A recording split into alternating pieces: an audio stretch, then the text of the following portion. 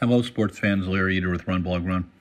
We're in Doha, Qatar, in the RunBlogRun studios, and this is our first podcast from Doha, and we're going to give you a day-by-day rundown of the events. This is for day one.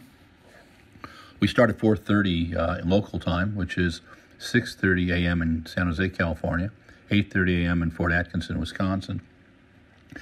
And in Peterborough, New Hampshire, it is 9:30 a.m. The first event is the men's long jump qualifying. Let's see some people do some pretty serious jumping. Mr. Manyongo, Mr. Echevarria. And there'll be some pretty tough Americans in there, too. At 4:35, the men's 100-meter prelim round. This is where some of the top athletes you won't see there, but you will see some very spirited athletes, and it's a lot of fun. At 4:40, the women's hammer throw without Anita Woodlarczyk. Qualification Group A should be good. At 5:10, women's 800 meters. Who's going to do it? Castor Semenya is no longer in the event, unfortunately. Ajay Wilson, can she do it? Who else can put it together? 5:30 p.m., women's pole vault. Katerina Stefanidi, Kati Najot, Sandy Morris, Yarlidis Silva. Who's going to put it together? Who's going to do it? It's going to be very interesting. And Anzelika Sidorova. God, how could I forget her? Men's 100-meter heats. This is when it starts getting interesting.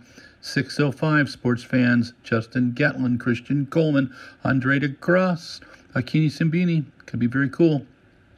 Women's hammer throw qualification Group B, 6:10. Women's high jump, Maria Lazinskano got beat in Brussels. And Vashti Cunningham. And some very, very tough NA jumpers there.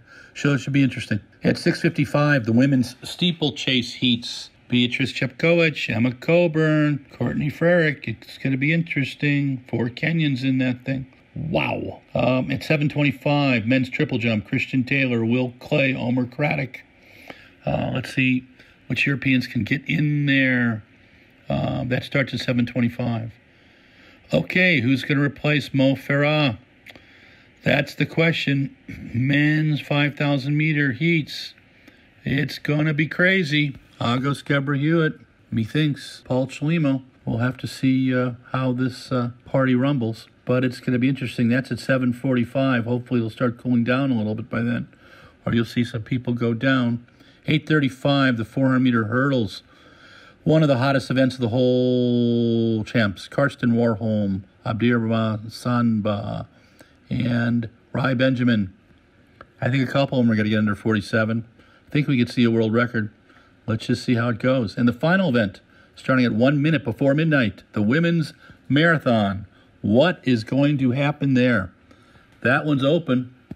It's on the side of the lovely Doha where we are, and people will be able to watch it, but it's going to be obviously pitch black, and it could be very exciting. It's still going to be in the 80s and 90s, sports fans, so you're going to see an event like Seville in 99, where they go out very slow, and they come in over the last 5K crazy hard. So it should be a lot of fun. That's day one. This is Larry Eater, Run Blog Run, signing off from Doha, Qatar. Talk to you soon.